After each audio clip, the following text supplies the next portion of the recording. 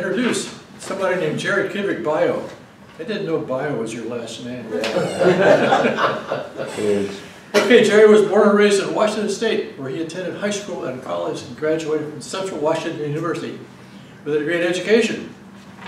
Following college, a good thing to do, he joined the Army. Your brother joined the Navy and you joined the Army? Yeah, we try not to tell people about him. He went to helicopter flight training, 35-year career, stationed in numerous locations around the world, including a 16-month tour in the Middle East during Operation Iraqi Freedom. Well, that didn't work out too well, did it? He held several command and leadership positions, eventually reaching the rank of colonel.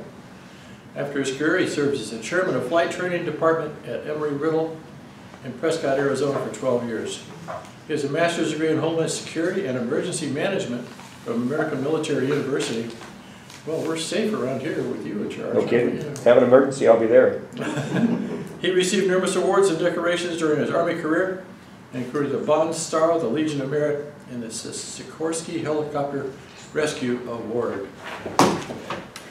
No applause, please. Thank you. You're doing this? I'm just going to. Are you? Okay. Yes, You're no, going to the show? Bob is doing Okay, well, Katrina's doing that. First of all, you guys do an amazing job here. We couldn't do what we do here without you. I see it every day, and I personally appreciate what you guys do for the people down on the floor, truly. It's World War II, 1943, over in England. The Ladies Garden Club is having kind of a bond drive thing, and they've got Captain Smith, who's in the Royal Air Force, and he's going to come talk to the group, and you know, they're going to collect some money afterwards and that kind of thing. So Mrs. Von Smythe, she is president of the club, and she introduces Captain Smith, who's going to talk about one of the missions. So Captain Smith gets up there and he starts talking about the mission, and he said we took off and we flew, you know, there was a formation of 8 of us, and as soon as we went feet wet over the channel, the fuckers jumped us, and the fuckers were everywhere, and there was a big tangle, and the fuckers were, you know, shooting us down and all this stuff. And Mrs. Von Smythe, she says, hold on a second, for the ladies that might be offended by this, you know, what Captain Smith is talking about is a type of airplane when he says that word, fuckers. And Captain Smith says, yes, ma'am, that's true, but in this case, these fuckers was Messerschmitt. You guys hadn't heard that? No. No? Okay, I did. I spent a shitload of time in the Army, 35 years. I tell people I'm a slow learner. And the last thing I did was this combat tour in Iraq, and I say combat, they were still rocketing us occasionally. I was team chief for a combat advisor team. This slideshow is way too long, so we're gonna bang through some of these as we roll. The team consisted of Army, Navy, and Air Force personnel, contractors, you know, those Blackwater guys that you hear about that go overseas and make 200 grand a year. Some of those were on my team, and then I had about 8 interpreters, and they were from Lebanon and Egypt and a couple from Iraq, that kind of thing, and couldn't have done the job without the interpreters, as you might imagine. This is just our patch. We made up a patch to go over there, and we had some goofy guy who was a New Orleans fan, so we had to have a fleur-de-lis. Okay, next slide. Baghdad's got a shitload of oil. You know, Iraq, it's everywhere. And that's what this is, and they have 112.5 billion barrels, the second most in the world. Okay, so that's why everybody's over there. If they didn't have that much oil, nobody'd be there. Next slide. And this is this is just how, I'm down here in Basra, you know, Baghdad's up here, and this is how it was kind of divided up by the military initially. You can see the Brits were here down in southern Iraq, and then we eventually took that over when the Brits went home. I was there, of course, when U.S. 1st Infantry Division was in charge of U.S. Division South. Okay? Next slide, please. Yeah, it's going to go quick, Bob. They had the largest military event in Basra was a thing called Charge of the Knights. It was a 6-day event, and you know what? The bad guys were over there were militia. You remember, they were kind of disorganized rabble, but they would get together, and so there was an attempt to kind of finally move the militias out and replace them with military Iraqis, and so the Brits and the Americans and the Iraqi displaced the Mahdi army, and they kind of just you know, melted into the desert like they do. And so that was the biggest event, and that happened before I got over there. Next slide, please. And then Basra. Basra is supposedly the home of Sinbad the Sailor. Basra is supposed to be the Garden of Eden, the biblical Garden of Eden. It used to look like this. It was a place that people from Europe went to. It was like a jewel in the Middle East, that kind of a place. They, kings and queens went over there. Next slide, please. And this is it in terrain. And you know that after World War I, the Brits mostly are the ones who put these lines in the ground. And they weren't traditional lines of where people were, the Kurds and the Shiites and the Sunnis and all that. The Brits didn't care much about that, and so they drew lines, and this is what it ended up like. Again, I'm down here. Here's the Gulf. And of course the oil that the Iraqis have, it makes its way down here and it goes, and offshore right here, they have some filling ports where the tankers pull up. So it all happens offshore. So there's oil pipelines going out here into the water and then filling up the tankers. So you can imagine that's a hot spot. Here's Kuwait right here, and you remember what happened in Desert Storm. They invaded Kuwait, Saddam decided that was their new province. Kuwait was, and so it took them, 6 days or whatever to overwhelm Kuwait, and then Desert Storm was about kicking them back out of there, and then the follow-on, of course, is Iraqi freedom. Next slide, please. Okay, Basra a little bit closer. This is called the Shatt al-Arab waterway. You can see it right there. And the Tigris and Euphrates rivers, they're, again, the cradle of civilization in the Middle East. The Tigris and Euphrates come together, and they form the Shatt al-Arab waterway. Basra sits on that waterway, and specifically the old fancy hotel that I was in with the Iraqis is right there on the water. Next slide, please. A filled out map, same thing. All these you hear about on the news, Kirkuk and Baghdad, of course, Kut, all these places, Amara, Basra, all that. All these are biblical, all these are traditional locations within Iraq. Next slide, please. Okay, this was our combat advisor training in lovely Fort Polk. You have to say lovely in front of Fort Polk. It's actually the armpit of the country. It's no fun whatsoever. But this is what we focused on while we were there. And it wasn't a flying gig. I'm an Army aviator, but this was not a flying gig. When you make 06, they can make you do anything they want you to do. So they said you got to go over there, and it's a ground assignment. So that's what this was. And lots of fun stuff in Fort Polk. Thank you. Next slide. Okay, this was our mission statement. This was the primary thing here, is assist the Iraqi military and their law enforcement, counterinsurgency, techniques, procedures, officer and enlisted professional development, liaison to foreign militaries, lots of that. There were other foreign militaries there. I did a lot of liaison. Also with the State Department, they're there, the Department of Defense. There were Char's Affairs. There was an embassy in Baghdad, and there was a consulate down where I was in Basra. I spent a lot of time with them. And then this was my favorite, which was synchronize U.S. combat effects as necessary to defeat insurgents, which means I got to call in the good guys if I needed to. Next slide. Hit that and see if it'll play while they're doing this. We spent 2 months at Fort Polk doing this combat advisor training. They've been training combat advisors at Fort Polk since before Vietnam. A lot of those guys in Vietnam, of course, were in the jungle, living with the Montagnards, that kind of thing. Well, they trained at Fort Polk. They're still doing that. They're still producing teams to go do those things. There's teams in Afghanistan still. There's teams in Syria. It just depends on the conflict, and that's how they form the teams, how they put them together. And so it's called Tigerland, is where they do this stuff.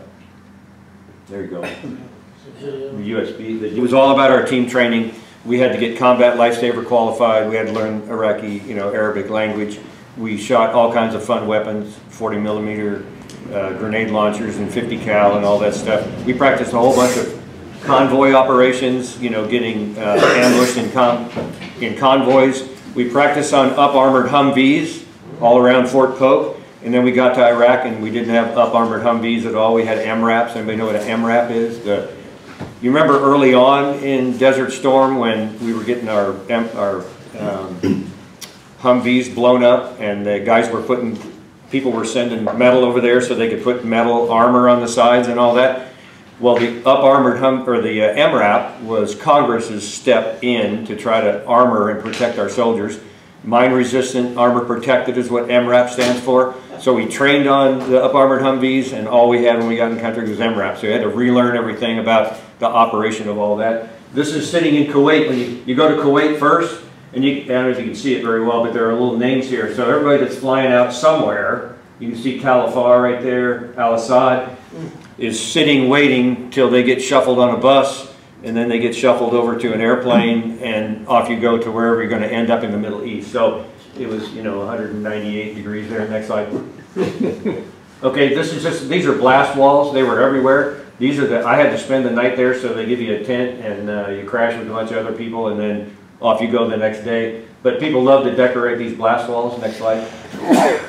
Okay, more Basra stuff. This is the BAOC, the Basra Operations Command, but this is it in its glory day, way back in the 30s and 40s, when it was a hotel and a control tower, and the runway's right out here. Next slide. So here's an airplane sitting out in front of that was the tower again. This was the hotel. It was a very fancy place. Luxury hotel is what it was. It got refurbed in like the 60s. This is the 20s. Got refurbed in the 60s by the Brits. And then you'll see it here pretty soon the way I occupied it. This was just next to me. I took this picture so that when I go to the VA I can say, look, I was near one of those where they poisoned all of us. Next slide. Okay, so I'm taking this picture from the roof of the old hotel where I lived. Okay, this is a compound in the center of a larger compound. You see this wall out here? There would be tanks parked in the corner. There's one right there. That's an Iraqi tank facing out. This is Basra in the background. And so this interior section covered by blast walls, and you can see all these sand-filled barriers here, sleeping tents, that kind of thing, mess hall. That's where the rest of my team stayed. I was the only one staying in the hotel at night with the Iraqis. And then there was an MP company in there also, and they were our force protection. Because my team was not necessarily a combat team. We all had to go through all that, but we needed MPs just in case they decided to, raid this compound. We were supposed to get our asses inside there and, hunker down. Next slide. Okay, so this is the Shatt al-Arab waterway right behind the hotel, and what's normally parked here, and it wasn't in this thing, was some Navy Swift boats, the version that they have now of Swift boats. They're very heavily armored, they're very heavily armed, and so we had 2 of those Navy boats, Navy guys there all the time, and they were to protect the back door here in case the militia guys decided to come in the back door. Next slide, please. Okay, this is the hotel in the distance. Recognize the old control tower, and it's a shadow of its former self. But this is from inside the U.S. compound, and that's the blue sauna, affectionately known as the blue sauna. We had a guy with a thermometer, and he put it in there one time. It went to 137 degrees, and it was too hot for the flies. They died. So you know you got a bad shitter when the flies are coming. Next slide. Okay, this is a little island. This is called Sinbad Island, and it was right behind the hotel. But you can see, this is Basra in the distance, and this is more of the Shatt al-Arab waterway. Next slide. Okay, this is a little example of what it used to be like. They had fancy gardens and fountains and that kind of thing. So again, lots has happened since the the hotel has been in its glory days. Next slide. Okay, that's just the front looking in. This used to be like, in the old days it had a big awning here, that kind of thing. My room was right there, so when you walked in the front door, the first left was me. Next slide. Okay, you can see there's pock marks in here from rounds hitting the building that happened during one of the conflicts. Concertina wire laying around. It's not maintained anymore in any semblance of anything. Lots of antenna stuff on top, that kind of thing. Next slide. This is one of the rooms in there, sandbagged up. The Iraqi guys would hang out. You can see there's a hookah, a couple of hookahs right here. The Iraqi enlisted guys would hang out, and they'd also go up on the roof and do foul things. Next slide. It's true, it's all true. This is my office. I was the 06, I was the team chief, so I got a pretty cool office. I slept behind that door right there with my M4 and my 9mm, hanging on the bedpost, that kind of thing, because I was the only American in the hotel, and I was kind of exposed here. That's the window to outside right out in front. So anyway, that's my office. Next slide, please. Okay, these two guys are right outside my office. My office is right here. They're right out there. They're holding hands, and that happens a lot in Iraq. Guys hold hands, and it just is a way in their culture. But these two guys, you know, it was their turn, you know, guarding the corner here. The rest of the hotel goes both directions, and it was just trash. It's way better in the picture than it is in real life. But I always kept these guys fed, you know, bring them goodies from the mess hall and told them to watch my door. Next slide. Yeah. This is the ballroom. They had a fancy ballroom in it, and back in the day, you can imagine that chandelier and all that. So lots of our meetings were in the ballroom, and of course, every time we met and there's some Iraqis talking, we had to have a guy with a headset on. We had to have an interpreter talking into our headsets so we could understand what the Iraqi guy up front was saying. The interpreters were invaluable. You can't do anything without them. You know, you'd be a dead stop. Next slide. This is our little ops cell. There's an interpreter right there, a guy from Egypt, Air Force guy right here, Army Sergeant Major, another interpreter, that kind of thing, Army Lieutenant Colonel right here. So that's kind of the hovel that they gave us. We had, you know, during the day, the guys came into the hotel where I was, manned the operations, and then at night they all slept in that other compound. And you can see we had some misplaced Bronco fans and Husker fans. Next slide. Okay, this is looking down the hallway. My office would have been back here, coming in the main door, and then down the hallway, and some of these were offices. Some of the Iraqi guys slept in their office also on cots, that kind of thing. And then the 3-star, it was a 3-star there, and I lost my pointer. And anyway, I was the primary advisor for the Iraqi 3-star, the senior Army guy in Basra province. Next slide. Okay, so that's him, General Mohammed. This is a meeting, this was my assigned seat right here. This is a meeting that happened once a month. And all these guys would come in, and everybody was represented, the Navy, the Army, the Coast Guard, the police guys, everybody that had an official role was at this table, and it was a way to synchronize their capabilities in fending off the militias, that kind of thing. So as the primary advisor, I was there at the table. This guy back here in the corner, that's Mike. Mike's talking on the microphone. He's talking to me, and he's filling me in on what is going on in the meeting. And Mike was a great guy. I'll talk a little bit more about Mike. But Iraqis are big on flowers. They were everywhere. So at this first meeting, I'm sitting there, and Mike is interpreting, and the conversation comes up about the poo. And I'm like, the poo, huh? Well, and then this goes on for a while, and they think the poo is over here, you know, and that kind of thing. And I'm thinking, well, why do we give a shit about poo? And so then finally, I asked somebody after the meeting, one of our American guys who'd been there before, he goes, yeah, they're talking about where the rockets were launched at the combat base in Basra. The POO stood for P-O-O, the point of origin.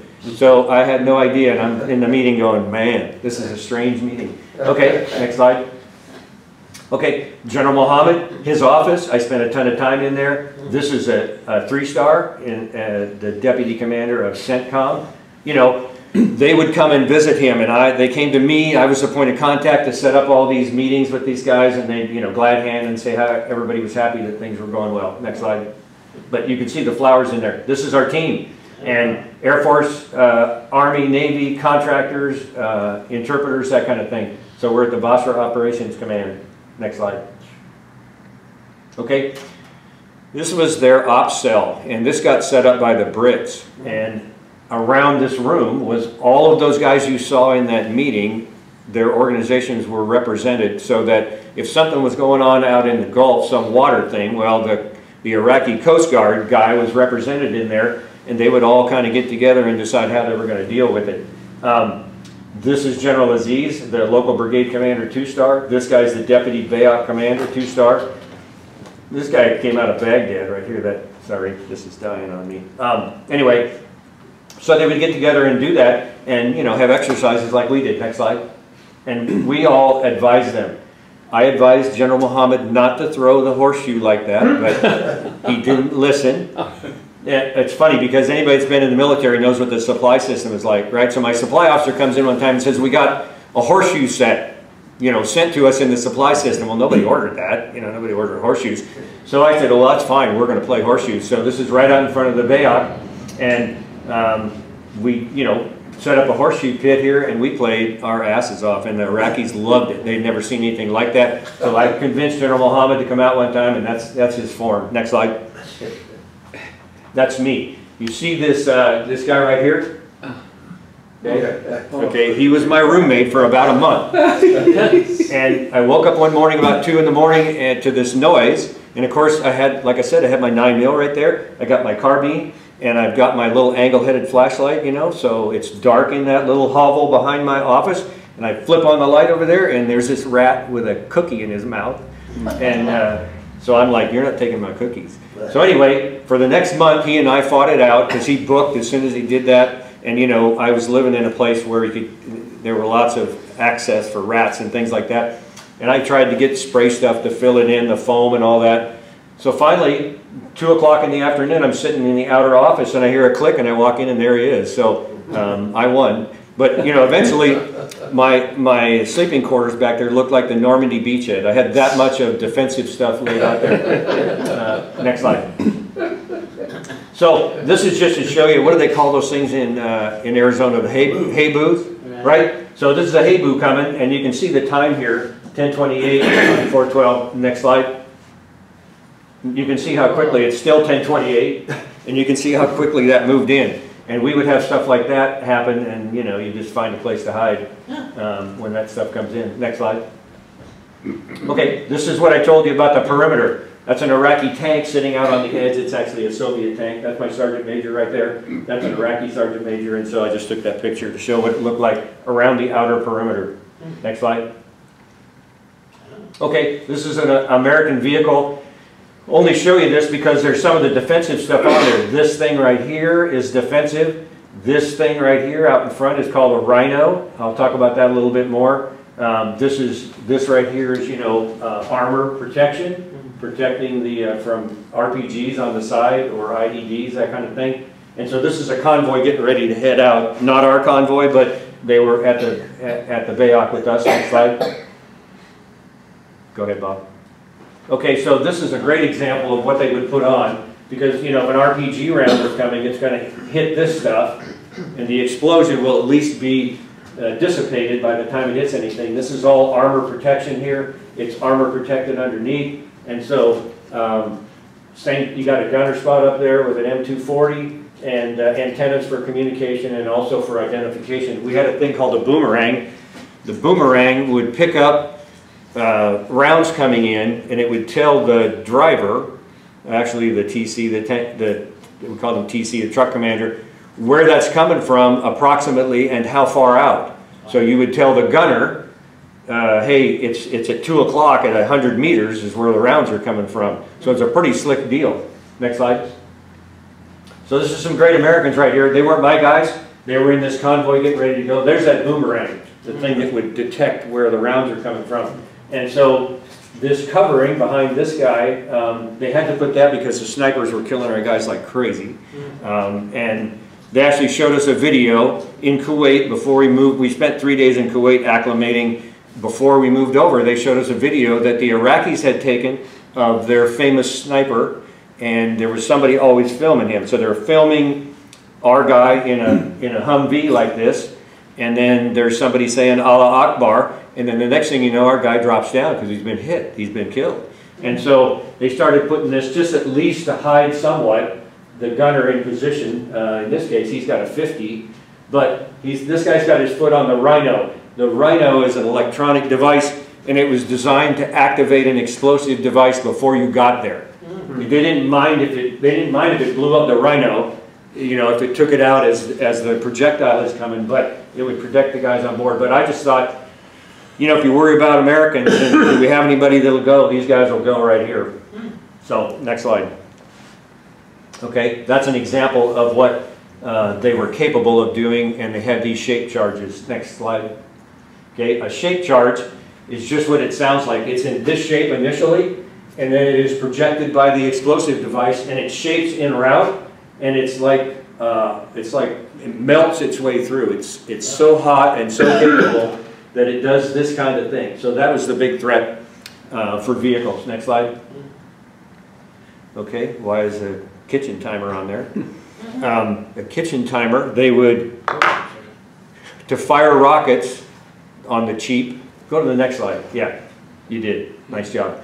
Well, everybody recognizes a screw jack right out of their car. So to do it on the cheap, they would take a screw jack out of their car and they would put a piece of wood on it, you know, an L-shaped thing, and then they put a rocket in it.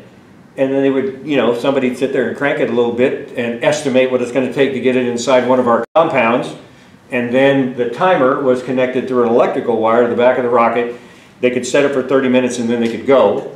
And then when the timer, it just provided a little bit of electrical charge to that rocket, launch that rocket. And then of course the poo comes in to play at that point, the point of origin. That's where the rockets came from, you know, and typically they're in the back of some pickup or whatever.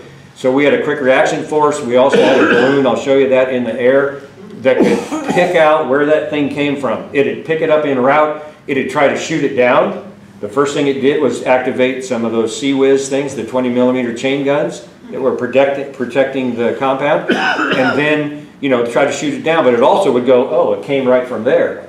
They weren't doing counter battery fire at the time, but they were doing quick reaction force. So the QRF would get out there and there's nobody there, of course. There's a pickup truck, but rockets are gone. They've been gone for a half hour, so it was a cat and mouse game. Next slide, please. Pretty basic though, pretty cheap. So I put this on here, air and ground movement, because you can see Basra and the surrounding area from the air. Next slide.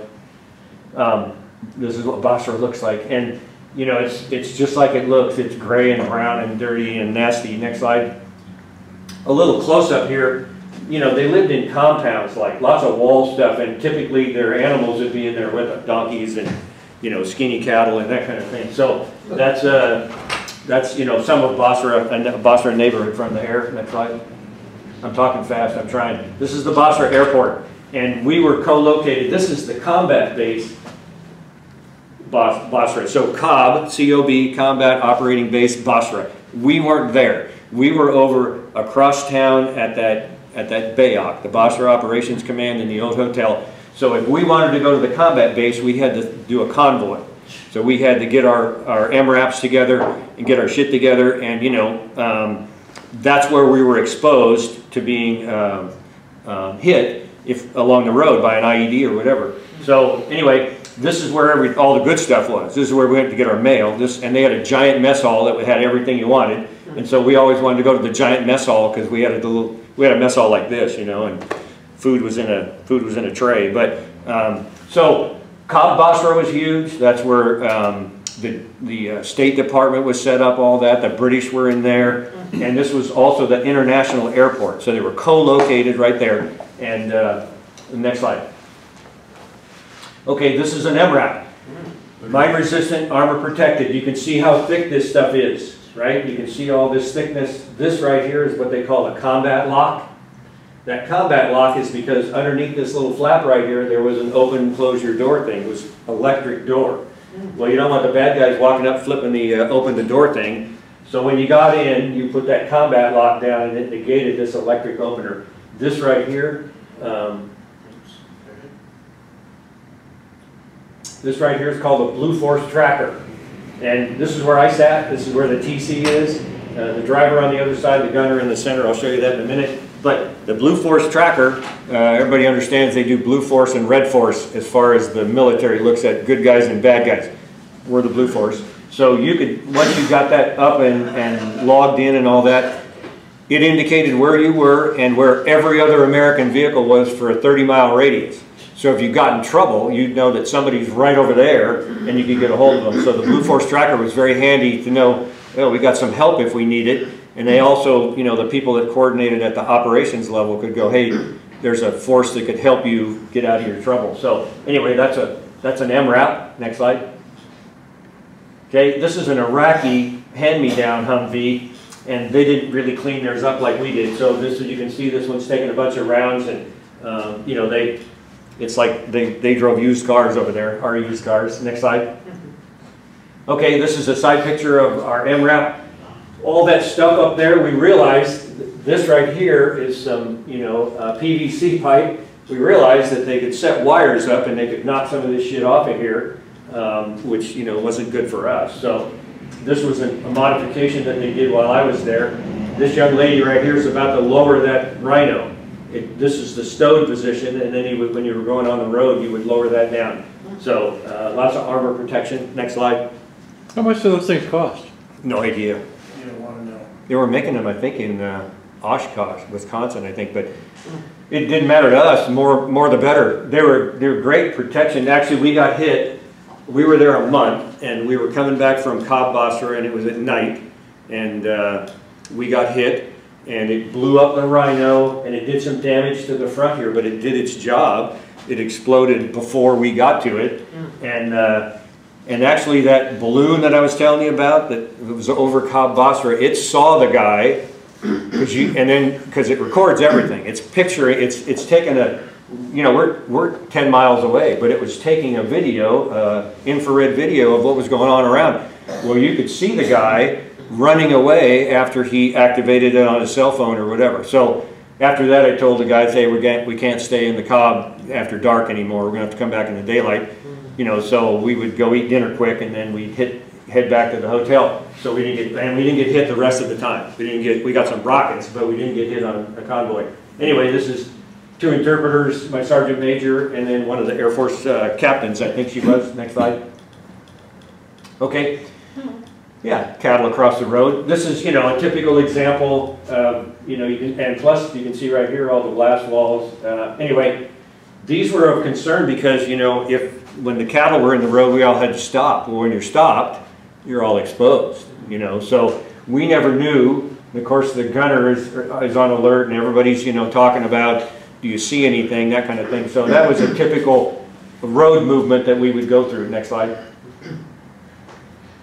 Okay, you know, a guy comes running up and he's got propane bottles in his little cart right there, and the question is he friendly or isn't he?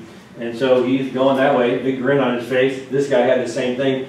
You never know. You don't know whether these guys are friendly or not, or what's in the propane bottle. So, you know, we had to operate in there. I will tell you that when we were there was less activity. I was there in 10 and 11. I was there for 16 months. I was there until we left, till goofy President Obama said we're leaving in December and told everybody, telegraphed that. But so there was less of that going on. But early on, when things like this would happen, the U.S. guys wouldn't let them get close. They would just open up on them, you know, with warning shots and that kind of thing. And then if they didn't stop, they'd shoot them. They'd shoot a car. They'd shoot, because if a car came up behind the convoy, you know, and the guy's not stopping, you don't want to wait until they run into the last vehicle and destroy the last vehicle. So I had guys with me on my team that had deployed early, some that had never been there, like myself. And so the guys that deployed early, they're all like on the radio going, hey, we got to take those guys out. And I go, no, we can't do that now. You know, we got to wait. If we're attacked, that was the status of forces agreement at the time. The rules of engagement were we had to be attacked first, which is very goofy. Next slide. This is the gunner. That's his legs. You can see the radio stack here, and you know, this is a great vehicle. It really was a great vehicle, but this guy had 360 traverse, you know, that kind of thing. Again, the TC spot, the driver spot over here, a very capable vehicle, air conditioned, all that stuff. So from the early days when the Army did not cover itself with glory on how it moved soldiers around the battlefield, they had come a long way. Next slide. Okay, this guy's a Rolling Stones fan. Next slide. This is a typical house en route, you know, and they're all trashed, and you know they're like rich Alabama boys, you know, with 2 refrigerators in the yard. I lived in Alabama, so I can say that. Anyway, so lots of junk around. There was lots of stuff left over from combat. Next slide. You see this? I'll call it water. It ain't. You know, it probably was at one point, but you see these little trenches right here, and I don't know if you guys can see that. Those are coming from those houses, so that's kind of their sewer system, and it's running between them. But they all have water tanks on the roof. Most of them have satellite dishes. You know, they're watching I Love Lucy or whatever. Next slide. Kids along route. You know, our gunner would sometimes throw a bag of candy out to the kids, you know, that kind of thing, just for fun. You know, and they loved that, of course, and we're making friends. But in the early days, the guys would throw them out the back, and they'd have to dodge between vehicles to get the candy. Next slide. This was a little military checkpoint. You know, the highly trained Iraqis, not very. Anyway, we'd have to go through 3 or 4 of these to get to the combat base. Here's some of those, you know, satellite dishes I was talking about. They're everywhere. Next slide. Okay, these Iraqis love Chevrolet. These are Iraqi guys. This is us, and we're going into the combat base. And, you know, it was a matter of maneuver like this, and it was a matter of, you know, they're going to get vetted. We got vetted before we went in. But the rules were that there had to be Iraqis with you in your formation, in your convoy, for movement across Basra. So, you know, we'd stick them in the back, and this is a Chevy somebody sent them. And so, you know, you can see how protected we were and how protected they weren't. But anyway, so next slide. Okay, that's a balloon I was talking about. Okay, that thing was capable of seeing, directing fire, and it was capable of doing it day and night, that kind of thing. It was very effective. And I'll show you the guns that they activated. These are called T-walls. They all married up with each other. They were a tongue and groove thing, you know, and there were thousands of them. Whoever had the concrete contract for that is a zillionaire now, but very effective. I did find that they're not effective by themselves. I'll tell you that story in a little bit. Next slide. Okay, the balloon. Next slide. Okay, this is a bunch of Iraqi guys. You know, I had to go wherever the general went, and he'd get briefed on this, but a rocket had hit the airport there at Basra Airport, so it was a big deal, and they were talking about it that day. Next slide. Okay, here's the 20 millimeter.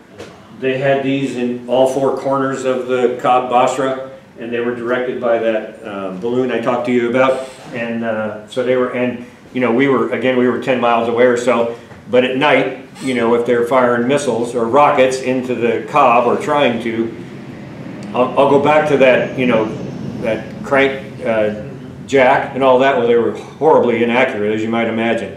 So they do that, and then they'd land short, or they'd go over the Cab, but occasionally they'd land inside there. Like we were there 3 days, still in the Cab, and they were dropping some into the Cab. So, you know, it can be effective. But anyway, we would watch the strings of tracers from these guys. All four of them were shooting at, you know, a rocket inbound, and it was pretty damn impressive. It was a great light show. Next slide. There's an up close. And of course, it said no pictures. That's why I took that. Okay, so the Iraqis and the Kuwaitis, they weren't exactly friends. The funny part, of course, is they're all the same people, you know, from tradition, from thousands of years, they're all the same people, but there are lines in the sand now.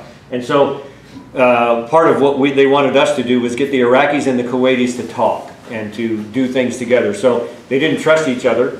Mostly the Kuwaitis didn't trust the Iraqis. So we had to do some creative things. And the first meeting was out in the outside international waters on a British warship, because that's where everybody agreed they would meet, rather than, you know, meet at the border or whatever. So next slide.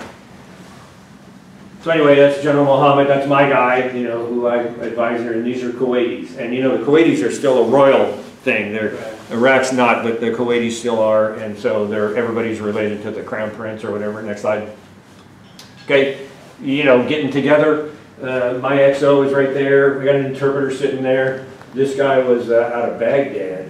He wasn't on my team. Anyway, Iraqis on that side. That's fine. You can go to the next one. And then this is their, you know, this early meeting was, you know, we're going to be nice to you, you be nice to us, and then we'll talk about another meeting. So, you know, this was an ongoing State Department of Defense effort to try to heal that stuff that had gone on from Desert Storm. Next slide.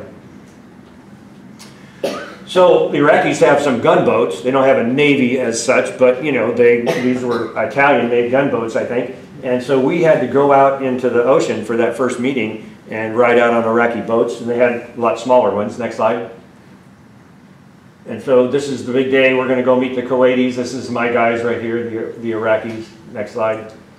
And off I went in one of those out into the Gulf, and we were going to link up with the Brits and then the Kuwaitis. And so on this one, we're going to, I think the next picture is of a Kuwaiti boat. Yeah, this is a Kuwaiti boat, and we're pulling up in this thing, and we're going to go on board and have another meeting. Next slide.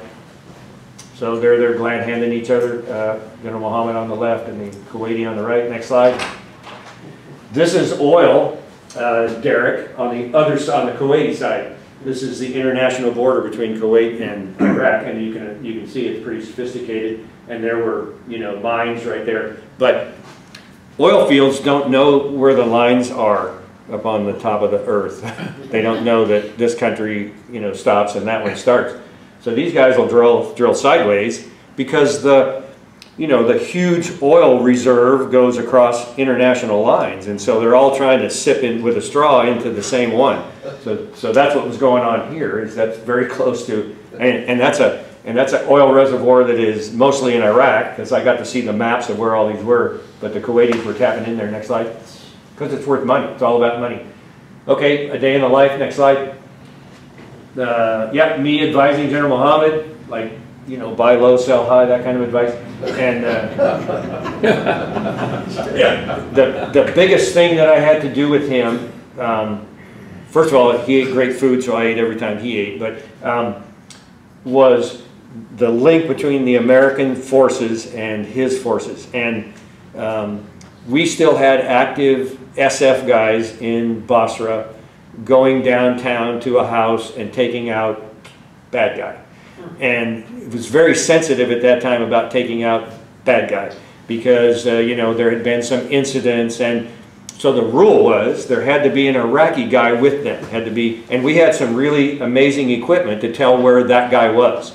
You know, we'd drive our vehicles through town, and guys are listening, and they can hear cell phones, and you know, we could identify cell phones when they were turned off. We have stuff that'll do that. So it doesn't have to be the guys on there. It doesn't have to be in the on position. We can still locate that thing. So the SF guys would come to me and go, hey, we got to go take out this guy because he, whatever, fill in the blank. And I would have this written description of what he had done. And I'd have to go to General Mohammed and say, we need your permission to go take this guy out, because he was the senior military guy in the province. And he would take heat. He would take heat from the local, you know, politicians. How come you're letting the Americans take out, you know, somebody? And so I'd have to convince him. So we had this sheet, and it had a dotted line at the bottom. We called that the cut line, because I would tell him all this stuff that the guy had done, and this is the reason we're going to get him. The last section was the real stuff, the stuff that would kind of give a hint as to how we got this information. And, you know, we didn't necessarily want him to know all that. So sometimes if General Mohammed is hesitating, I would creep below the cut line a little bit and go, well, you know, this guy killed a bunch of Iraqi military guys, or whatever it was. And so then I would get the thumbs up, and everybody would sign, and then I'd get a hold of the SF guys. A lot of them were Navy guys, Navy SEAL types. And I'd get a hold of them and then tell them, yeah, you can go get this guy. The deal about having a Kuwaiti or an Iraqi with them was that the Iraqi had to be in the door first, had to go in the door. If they're going to kick the door in, or however they're going to get in. And so I asked one of these Navy guys one time, I said, well, what's that like? And he goes, well, we let them get in about that far. And then we push them out of the way and take care of the rest of it. So anyway, that was a very, you know, those were times when I felt like I was really earning my dough. And this particular tour for me, the 16 months, was my most productive. You know, I was in Europe and all different places, but this one I was making a difference. Next slide.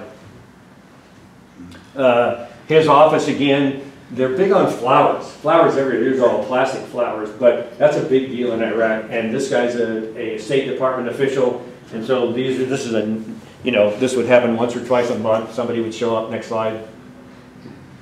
That guy's the U.S. ambassador, was Ambassador Jeffries to Iraq at the time, and his assistant, the lady over there on the left. Next slide.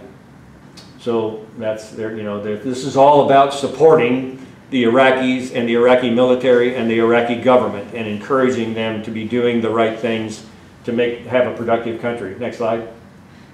Okay, they're in my office. They're about to leave. You can see they got to wear these too, like everybody else. And so yeah, that was a big day when Ambassador Jeffrey showed up. Next slide. Ballroom again. Lots of meetings about different things and all kinds of activities. There were social activities, medical activities in there. Next slide. Next slide.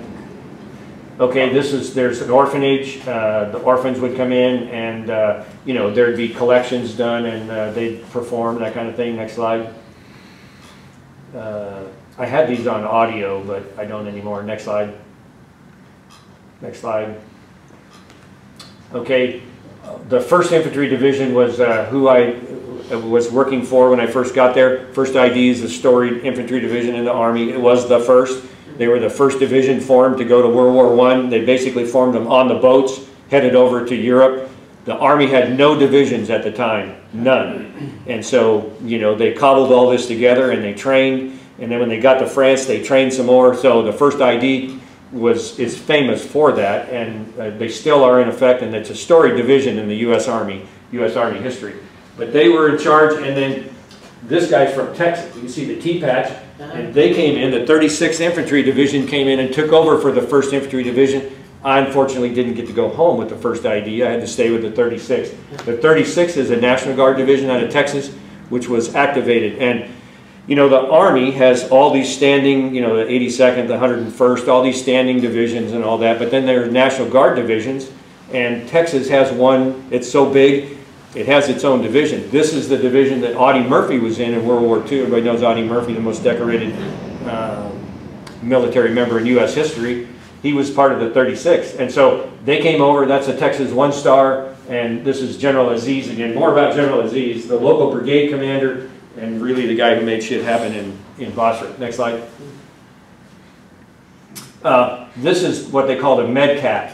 MedCap is we supply a bunch of medical things, people, doctors, etc., and help the Iraqis out. We bring the Iraqi doctors in, and so this is all, again, part of, you know, we're helping them develop their ability to do things. And the local population, you know, didn't have much in the way of medical care. So whenever one of these was announced that we were going to put on, there were lines of people trying to get in. They had to stop them. There were too many people trying to get in to see a doctor with their children, that kind of thing. So this is happening. This is the day of it. And you can see all these moms here and how they're dressed. And these are some of our medical people that have come from Cobb, Basra, the big one. They've come to the Bayok where I was, and we're gonna do this this medical help for the Iraqis. Next slide. So they're lining up, and you know, we'll listing what they're there for, that kind of thing. This is right outside my office. You remember those two flags and the two guys holding hands? Well, it's right there. Next slide. This little guy looked like he needed a soccer ball. Soccer's a big deal, of course, in Iraq, in the Middle East, and so we started this thing where people would send us stuff from the States in the mail, and then we would go to orphanages and pass it out. I'll talk about that in a minute. But this little guy is like, man, you got to have a soccer ball, dude, and he was kind of hurting. Next slide. You know, this is the MedCap going on. It's hot and heavy. Next slide. This is an Iraqi doctor. You know, looking at a little Iraqi kid right here. These are our medical people. Some of them. This was a huge success. They loved it. We could have done it every week, and they'd have gone crazy. Next slide. This is a typical. You know, these are sheikhs, and there were two kinds of sheikhs. There were religious sheikhs and not clans, tribes, tribal sheikhs, two different kinds. And then their headgear indicated if they'd done the Hajj or not, you know, if they'd made that march to Mecca or not. And I don't know all those, but that's why this distinction. So these are guys that we had to work with. And, you know, General Muhammad had a lot of sway with these guys because they had, you know, their clan, their tribe could cause trouble. And so General Muhammad's always trying to keep these guys from fighting each other, or, you know, that tribe is after that tribe. It's very Bedouinish still over there, you know, it's just a different culture, just how they operate. So, you know, we had these guys in frequently, and we're trying to keep the peace. Next slide. Again, that's in the ballroom. Next slide. I flew to Baghdad in a Black Hawk, and I unfortunately had to ride in the back. Which is never fun for a pilot, you know, to ride in the back. You can see these guys have their M4s here. They put these special racks in. I don't think they had that in Vietnam. But, you know, so these are some pictures of me flying to Baghdad. Next slide. Okay, you know that the byproduct of drilling oil is natural gas. You know, it comes out naturally. Well, we capture it and we use it. They just burn it off. And, of course, you can see the smoke. So, you know, you're flying along and half the country is covered by this haze constantly and polluting the air. Next slide. I'm telling the VA about that. So this is Baghdad. And, you know, Baghdad is at the confluence of the Tigris and Euphrates go right through there, you know. So, you know, again, it was the Fertile Crescent. It was, you know, a glorious place back in history. And so, next slide.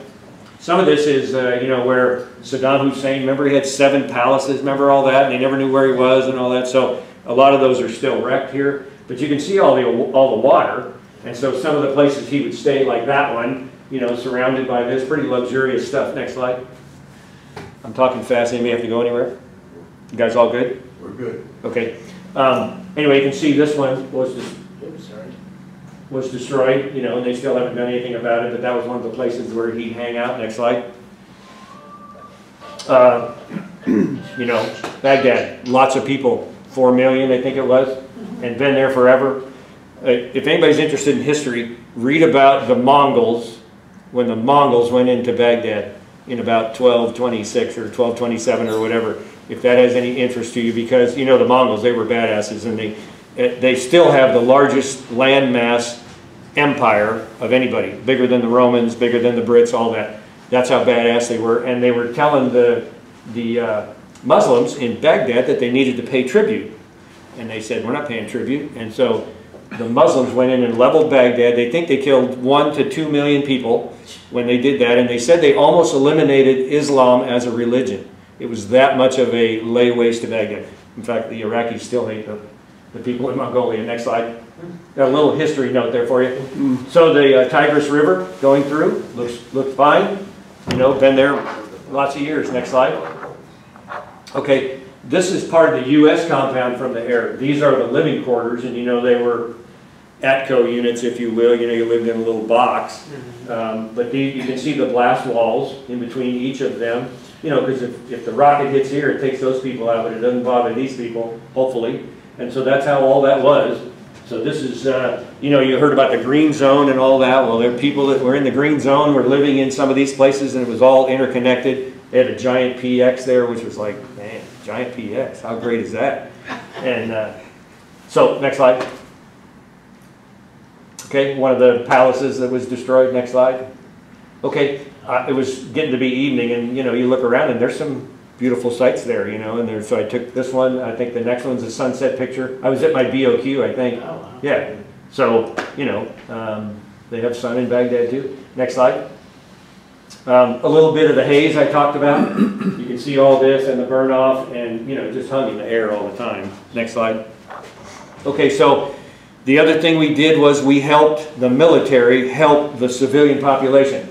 And so in this thing, this was a day to go out and pass out little space heaters along the border. They're very interested in keeping the people along the border, you know, on their side, because, you know, they can report Iranians coming across. There was a lot of smuggling going across, weapons and that kind of thing. And so we flew out to the border one day in Soviet aircraft.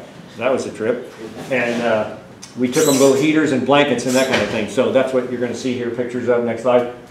Yeah, Soviet Mi-17s. And of course, when I was in Junior Birdman, you know, over in Germany, we were always studying these guys as the threat, you know, of course, and we always talked shit about how bad they were and analog this and pieces of crap, and then I ended up in one. So it's like, take it all back. So that's an Iraqi door gunner.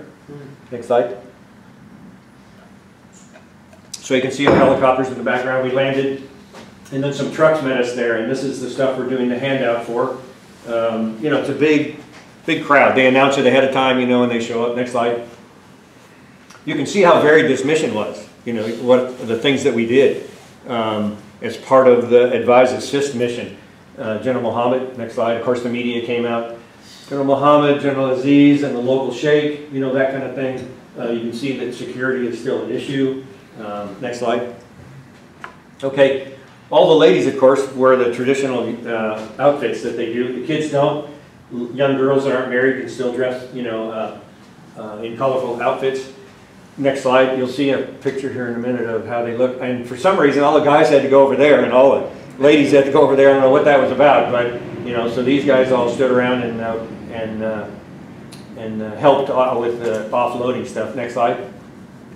Okay, some of the Iraqi dudes. Next slide. Kids with mom. Next slide. Okay, so this is some of the stuff we handed out. Blankets. That's a, you know, kerosene space heater. You can see that she's got her full face exposed. Next slide. You can see here, this is about the way they could do it. A full face exposure, or just eyes, or from the nose up. That's it. That's all they could do. That's the extent of how they let them dress over there. Next slide. Okay, more of the offloading stuff. Next slide. This is an Air Force sergeant that was he was my bodyguard. He didn't know that, but that's what I told him. You're my bodyguard. If shit happens, you got me. And he was a great guy. I called him Shooter. That was his nickname. And you know, because I was always occupied, and I was always right in the middle of stuff with General Mohammed and the other senior leaders, and I didn't have time to look around and see if somebody's, you know, looking my way with bad intent or coming at me. So I told him that was his job. Next slide. Great guy. So this was right next to where we were doing all this, and this is a schoolhouse, and this building is a traditional Iraqi design.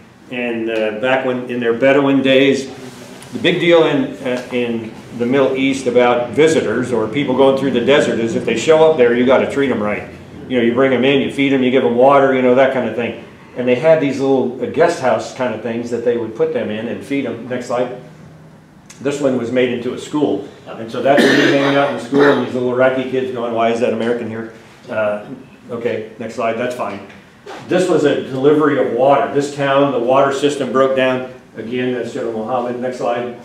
And so all these water trucks from the Iraqi military showed up, and this is a big resupply of the town. So we assisted all those efforts to make things better. And you know, our presence there, our U.S. presence in uniform and that kind of thing, was a positive connectivity that they could see that it wasn't any more of the Americans are killing all of us. We're actually trying to help. Next slide. You know, military exercise, everybody gets that. That Army, I tell people the Army is like a football team that practices all week and never gets to play, except occasionally.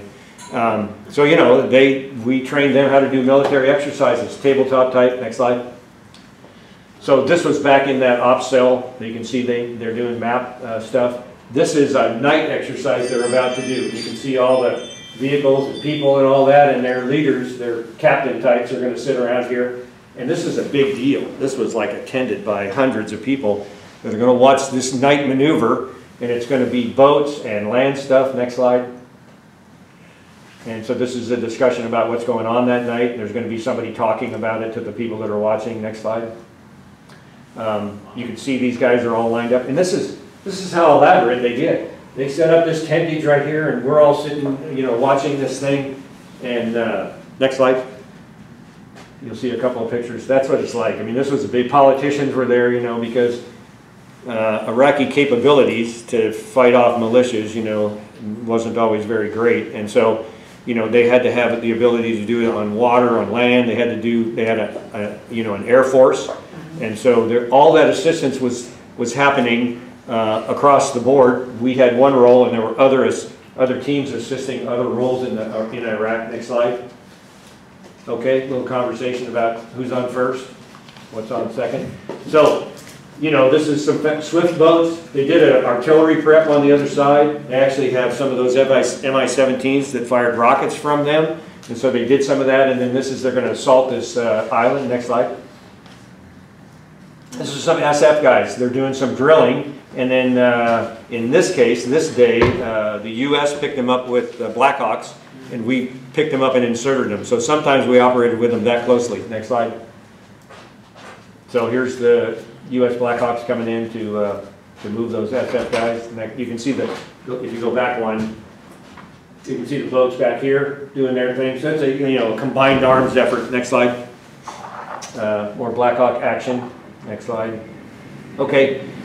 The other thing we did was there were orphanages. You know, of course, there were a lot of orphans created by combat that had been going on a long time in Iraq. And so General Mohammed got a lot of goodwill in Basra province by attending these orphanages and bringing stuff, and they didn't have a lot. So we started sending back to the States.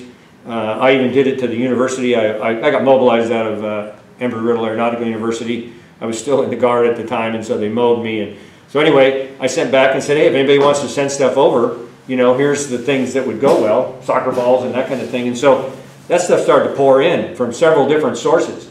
And so about every 3 months, we had enough stuff compiled. They'd tell General Mohammed, hey, we can go make another visit to an orphanage. Next slide. So this is what it was like. You know, all these kids were all dressed up, and they were all singing, and they were all, you know, very glad to have us there, and that kind of thing. And General Mohammed was getting a lot of positive stuff out of it, which was what our job was. Our job was to have them trust the military. You remember Saddam used to wear a uniform and be all that, and the military was all, you know, not to be trusted. Well, we're trying to make it so they could be. Next slide. Yep, the kids. Great kids, actually. Okay, this is a little shameless advertising. You know, this is who I worked for over here, and then, you know, I said, hey, send me one of our banners.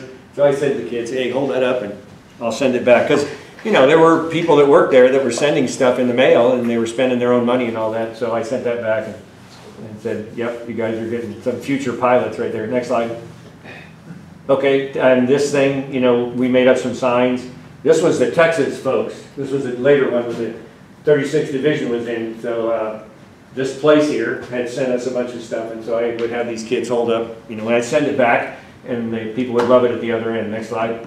Oh, go back to that one. One of them sent me one that had a cross in it.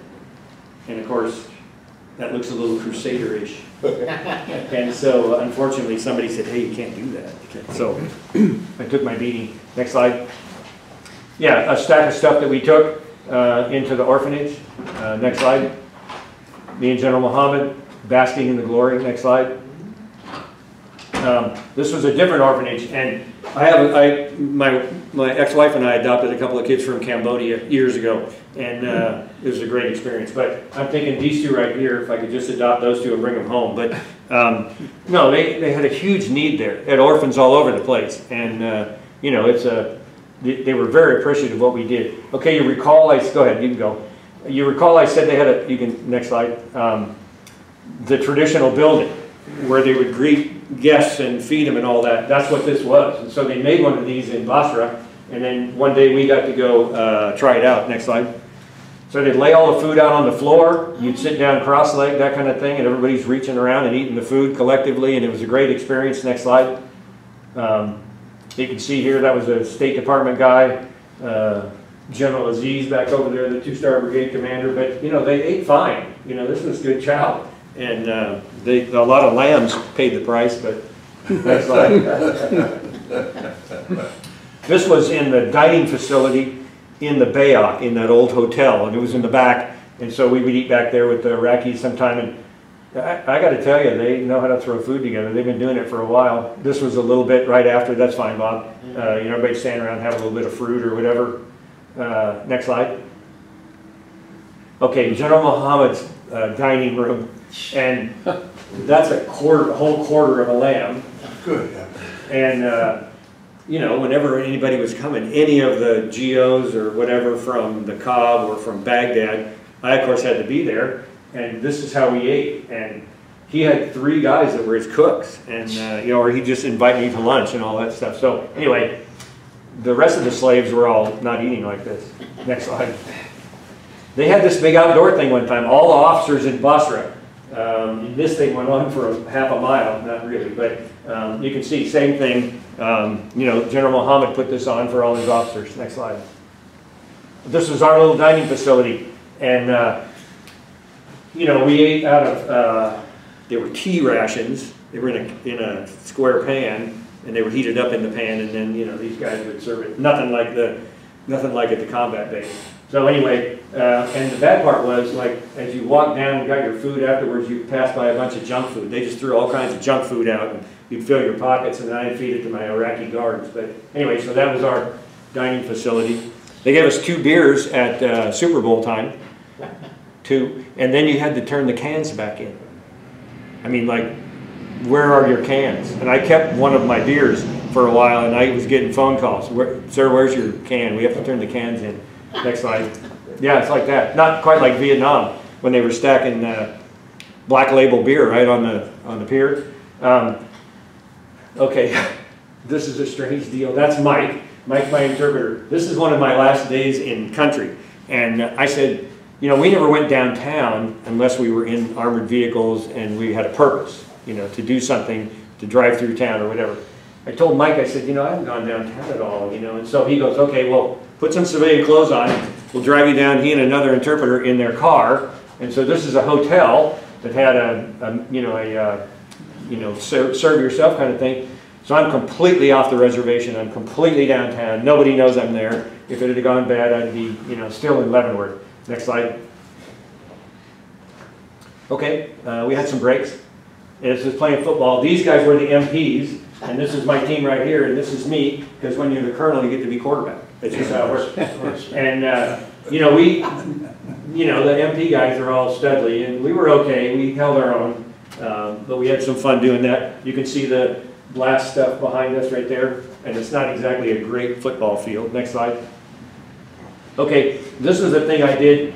This broom thing was in my office, and it had a couple of things hanging from it. I decided, okay, if you screw up, you carry the broom for a week, and you got to put something on there that is from you, something that represents you. So we did that the whole time we were there, and so this was one of the interpreters. And so there, to see somebody who's a ZZ Top fan, that was the easiest one to see. Somebody put a CD of the music they liked, but you know, it was a great morale builder kind of thing. We had fun with it. Next slide. Okay, at the Cobb, you could order cakes like this. Okay, we had our logo on there, and the Sergeant Major was having his birthday, so next slide. Okay, this is a captain out of the Oregon Guard, and he just had to dress up like an Iraqi. It was his last day in country. He goes, I just got to dress up like this before I go. So anyway, that was Steve. Next slide. Toby Keith. Toby Keith came and entertained.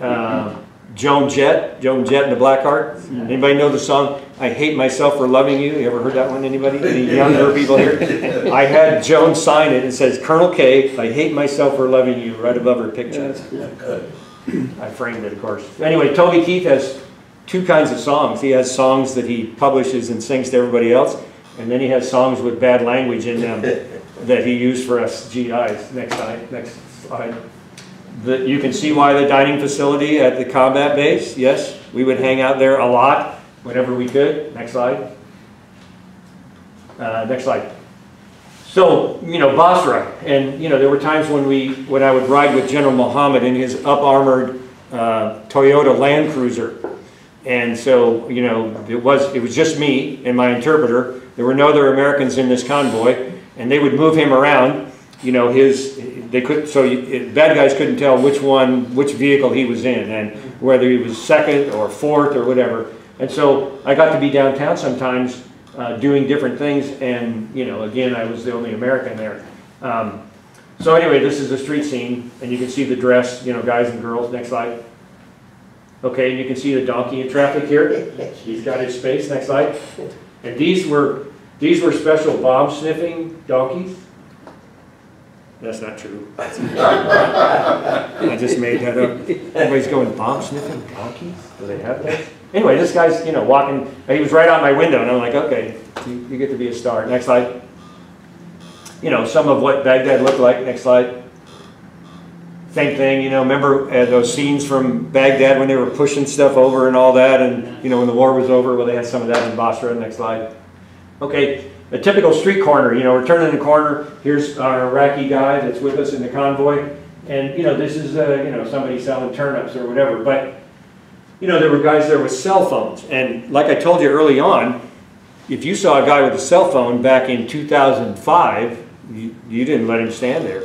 You know, somebody took him out. Well, I had guys that were just, you know, they were going crazy that there could be a guy talking on a phone, you know, and we'd turn a corner like this, and it's like, man, we can't take that guy out. Just not going to go. So anyway, that's a typical street scene. Next slide. Next slide. Okay, some kids along the way. You can see what fun they had to play in. Trash stuff all over. Basra street scene. They're big on flags. Flags everywhere. Next slide. Same thing. You know, shooting out the door of the general's up-armored Land Cruiser. Next slide. This is Saddam Hussein's yacht, one of several that he had. It was tied up in the harbor there in the Shah Al Arab Hotel, or Shah Al Arab Waterway. Next slide. Soccer kids, you know, this was a big deal. You can see how terrible it is. And we had soccer teams sending us uniforms from the States, and we'd hand them out to these teams when we saw them. Next slide. You know, more Basra. Next slide. Okay, this is real common. There's just junk piled everywhere, and you'd see armored vehicles that have been destroyed. And I don't know if you can see this very well, but you can see the critter head there and the backbone and all that. So, very junky place overall. You know, it's very just trashed. Next slide. Okay, law enforcement was a big deal too. Fixing the military and fixing the law enforcement. So I don't know if you remember, but you know, after we took over, we disbanded the military, big mistake. Disbanded the police, big mistake. And then it's like, okay, we're going to put them back together again. And then the police, a lot of the militias turned into policemen. And you know, that was a mess. That was part of the mess that occurred after, you know, we took them down and then tried to put them back together. So this was an ongoing effort to try to put professional policemen in roles over there. Next slide. We'll do several of these in a hurry. This was a graduation ceremony. Next slide. Okay, more cops. Next slide. Okay, if you back up one. This is outside my office. This is the old hotel. I'd be standing right on the porch. And these guys were militia types. And so they're being brought in and they're going to get biometrics on them, you know, fingerprints and eye stuff and that kind of thing, so they can identify them and they can see if that was the guy who sent a bomb to Baghdad, you know, that kind of thing. Next slide. This was one night when that happened, and you can see all these young people. We want the young people in the crowd, but these are tribes fighting tribes. And so the police and the army guys would round them all up and they'd bring them to the Bayok.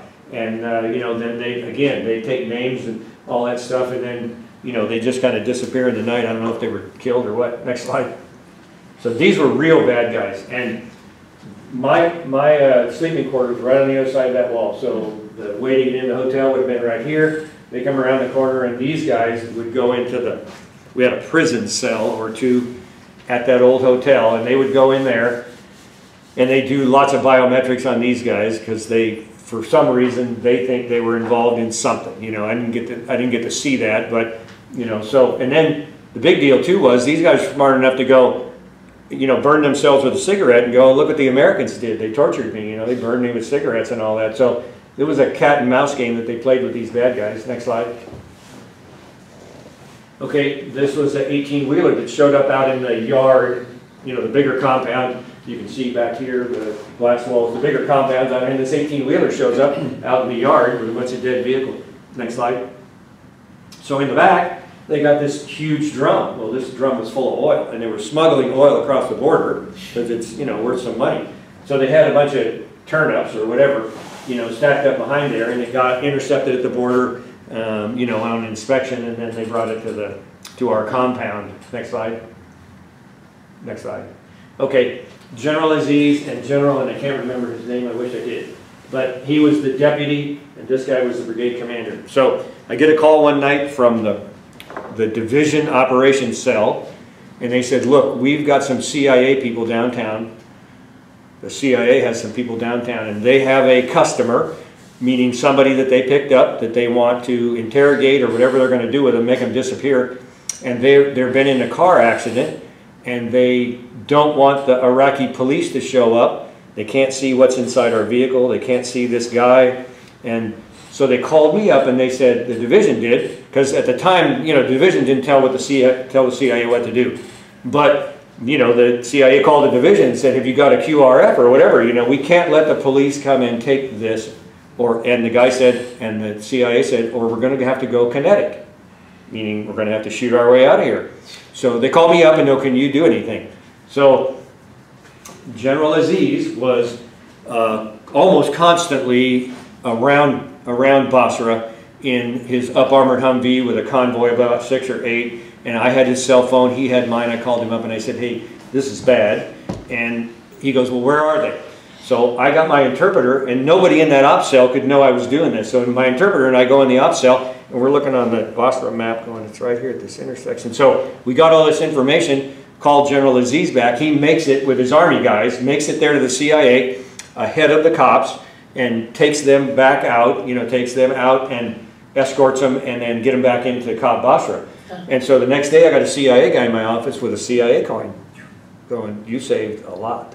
You saved a lot. International incident, a big mess the night before. So again, this was, you know, oh, and, yeah, anyway, this was, you know, I had an impact when I was over there. This is some of that, what do they call that stuff? The Christmas time Chex Mix that my wife sent. These guys were killers on Chex Mix. You could convince them to do anything. Oh, and you know, Iraqis don't drink. You know, Muslims don't drink. So I told these two guys, I said, look, I'm going home for Christmas break. What do you want me to bring you? And they start trying to describe something to me. And General Z spoke great English, but he didn't know the word flask, you know, so he's talking about this thing and, you know, and I'm like, you mean a flask? Yeah. So I got them both flasks, and I had their names engraved on them when I came back home to Prescott, and then I took them back and I put Captain Morgan in both of them and filled them up, and that was their Christmas present. Next slide. So I get a call one night, not a call, a knock on my door. It's like 11 o'clock at night. I'm asleep in the back of my place, and there's two guys at my door, and there's no interpreter because I'm, you know, by myself, and they're trying to tell me stuff, and I'm trying to understand stuff, and I got my robe on, and you know, they get out the words Iraqi spy plane. I'm interested. I'm interested in an Iraqi spy plane. So I have to go get my interpreter up, and so put my uniform on, and we go into the ballroom, and this thing is leaning up against the wall. I'm like, holy shit. So, you know, I don't know what it is for sure. I know it's a drone, but I don't know whose and all that stuff. So I took this data plate off. Next slide. You can see I took the data plate off, and it didn't say, you know, made by Raytheon, none of that shit. You know, it had a couple of numbers on there in English. You know, I'm thinking, but that's kind of an international thing. I mean, it's not necessarily that it came from, you know, the U.S. And so I'm trying to figure that out. I took these pictures. Next slide. That's the camera up front. You know, the glass had been broken. Next slide. A close-up. That's what it had right there. You know, just data numbers. So I sent this to Division. Next slide. I sent it to Division, and about an hour later I get this back, and they go, yeah, that belongs to the Navy, and they'd like to have it back. I go, okay. So these guys that brought it to me, they wanted money for it, and they had gotten it from a farmer who found it, you know, in his farm field, and he wanted money for it. So, you know, I said, okay, well, I'll talk to the people who have money, and we'll see what we can do. So flying back and forth, I flew, the first time it was Dallas to Leipzig, Germany, to Kuwait, and then into Iraq. This is Leipzig at my Christmas break. This is me returning after Christmas, landing in Leipzig, which is outside of Berlin. Next slide. This is Kuwait. This is outside the mess hall. You can see they've almost tilted the thermometer. Next slide. Okay, this was in Shannon, Ireland. One of my transits back and forth was through Shannon, Ireland. This bar was set up there, and they shuffled us all into this large area, right? All of us off the airplane while it was going to refit and clean and, you know, get refueled and all that. And we're like, yahoo! And then the bar was closed. No drinking. That was the other thing, is General Order number 1 is no alcohol in theater. You know, and that was completely different from like Vietnam and other stuff, you know, where drugs and alcohol became an issue. There was just no alcohol. Now, don't get me wrong, alcohol made it into theater, but the General Order number 1 said no. I had this guy. Are you guys okay? Yeah. Huh? Yeah, it's great stuff. You guys okay? Great. Okay. So while I was in the U.S., I hadn't been to Iraq yet. One of the guys that worked for me in the Alaska Guard said, he sent me an email and said, he goes, what I don't want you to do is go down and buy one of those apple juice, plastic apple juice containers, and drink the apple juice, and then fill it up with booze, and then squeeze the air out, and then tape the lid on really tight and send it to me. Because what was happening was, when it arrived in Baghdad, it would get x-rayed, go across the x-ray machine. Well, if it looked like one of those apple juice things, you know, but if it looked like a Jim Beam, it's popping out. So, of course, that's how that stuff got into theater. And I actually had a major that worked for me that had that happen. Somebody sent him a couple of fifths of booze, and they popped it out. And then it comes to me. I was his boss, and it comes to me through the channels, and they said, hey, you need to take action against this guy. So what they had was a picture of the x-ray. Clearly you could see 2/5 of booze in there. And then they had opened the box, and the 2/5 of booze are sitting next to the box, and then a picture of his address, you know, sent to him. And so I got all this, and so I called him in, and he was just nervous as a cat. You know, he was just like, career's over. And, you know, the deal was, you could say, I had no idea they were going to, I told them not to send that stuff to me. So, you know, I let him pass. Next slide. Okay, this is landing back in Dallas, and they, you know, we were on civilian chartered airplanes coming out of Kuwait, And so, you know, it was a regular airliner, but it was, you know, U.S. government airline. And so anyway, they bring these fire trucks out and shoot them over our airplane as we taxied in. Next slide. Okay, this was, I was at Embry-Riddle when I got mobilized. So this is my chief flight instructor, this is one of the professors, and that's me, and we're in our twin. This is them taking me to the airport to start this big odyssey. So anyway, that's a cool picture. Next slide. Okay, operation. It turned into Operation New Dawn. From Iraqi freedom, it became New Dawn for the last few months. This is the 36th ID, the Texas boys taking over. Next slide. In fact, General Austin, who's now the, oh, this is great.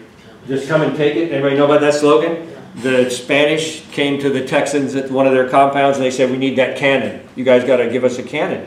And so they sent back the come and take it. And that has become the 36 ID's logo. And next slide, you'll see how they've modified it.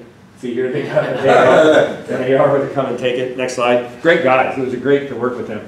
Okay, this is me leaving at the end. And I have to tell you, the hottest I've ever been, ever, by far, is walking up to the back of a C-130 on the Cobb Basra on the airport tarmac with all four turning and burning. And the OAT, the outside air temperature, is 115, and all four of these engines are turning, and they bring you around and they walk you in. This is what's happening right here, but they bring you around, walk you in, and by the time you get that last 30 yards, your face is burned. I mean, you all of a sudden are red to get in there. Next slide. So this is me. I'm going home for the last time after 16 months. I did get to go home a couple of times, you know, Christmas time and one other. And so, yep, I'm ready to head home. Next slide. And then I had to get a picture of that hanging in the back of the 130. I think this is the last slide. That's Mike. You can see he's got Mike right there. That's not his real name. It's some version of Mohammed, like most of them. And but I couldn't have done my job without Mike. And Mike and I became very close. And Mike, you know, you hear about the people that helped the people in Afghanistan and Iraq, and they want to get them, they want to bring them out and all that. Mike wanted to come out. Mike wanted, you know, because they're risking their neck to do this. You know, the Mike thing is about not letting them know his real name, that kind of deal.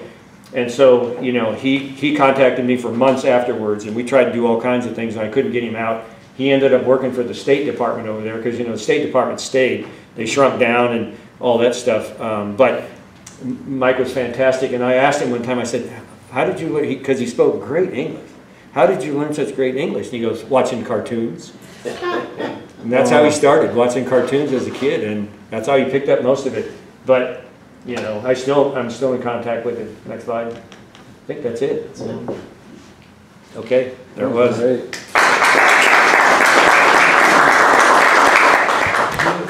Thank you. Any questions? Spies. How did you, what was the spy effect? Spy, S-P-Y. Spy, bad guys, you know, getting inside your operation. Well, there's counterintelligence stuff going on all the time, if that's what you mean. Yeah. We're trying to identify people that are trying to get information from us. They weren't very sophisticated in that respect. You know, the Iraqi army was on our side, allegedly. But they had guys walk through that old hotel where I lived in with a backpack, our guys, and they would listen to everybody's phone, so that if you had a dirty Iraqi guy, which they suspected in the building I was in, if you had a dirty Iraqi guy, they could pick up his phone calls, and he's talking to militias about what's going on the next day. So there was that counterintelligence thing going on all the time. Right. And that was one of the most secret things they ever did to me when they called me and they said, we got to tell you what we're capable of doing here so you know why we're in here. And so it's amazing what they're capable of doing to pick up people and what they're talking about and what they're saying. You guys have seen it all on the news. Like, how did they get those guys that bombed that, was it in Germany? They bombed that nightclub or whatever? Remember they had voice recordings of those guys talking about doing the bombing. So they're very good at that. Anybody else? So Jim, it's been, you know, Jerry. Jerry, I'm sorry. Jerry, That's okay. It's been, Mom did that too. Yeah. Just don't call me Ray. Right.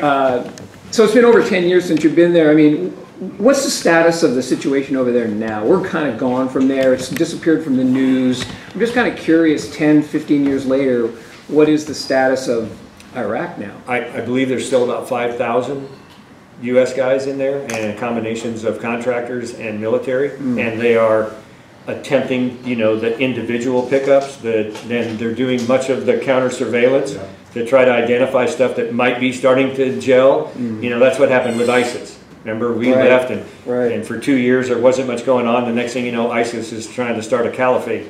So they're trying to stop that. They're trying to see if they can pick it up before it gains traction. So yeah, there's still an active military force in Presence over Baghdad. there. And they don't like to talk about it. That's why we don't hear about it, Right. you know. They like to do all that stuff. And of course they're operating in Syria. And so Syria and Iraq, they share a border. So Right. we're listening from there. Jared? On Syria, why? I don't understand. Hold on a second. Hold Was on. that balloon vulnerable to ground fire? Yeah. Yeah, it was. Shot down there? Nope. Never did while I was there. So I don't understand why we're involved in Syria. I thought they were like the enemy or something, rather. So we keep having Because of missions. ISIS, because that's where they would retreat into. That no man's land, Iraq, Syria, you know, that nobody likes, it's all desert and all that stuff. That's where we're still active. But yes, everybody's not, Assad, isn't that the president of Syria? And, you know, he's not a friend to the U.S. He did lots of negative things, you know, but we have decided we're going to go ahead and do incursions into Syria so that ISIS doesn't get the, it's just like in Vietnam, you know, going into Cambodia, because that's where the Vietnamese would build up. And, you know, if you can't go in there, then they get to build up and do whatever they want, and then they can infiltrate into Iraq. So, you know, it's being proactive is why the only reason we're still in Syria. But you know, if you call somebody and say, how many people are in Syria and what are our current operations? The only way we'd hear about it is if they took out a bad guy and it became public. You know, it was a big deal. That's it. Where do we operate out of? Do we operate out of Iraq? then? Iraq. Oh, wow. Yep.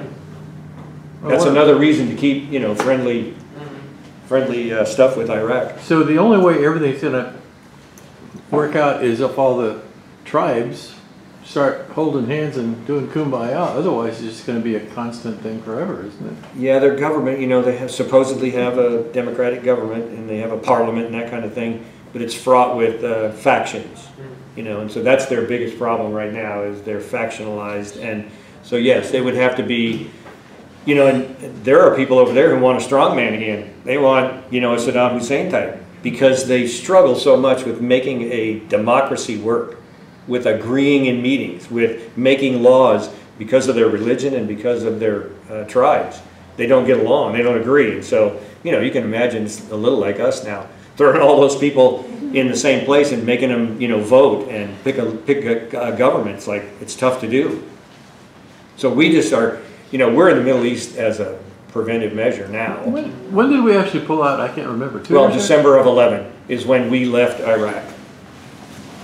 And that was the big deal. 6 months out, President Obama said, we're leaving Iraq in December of 11.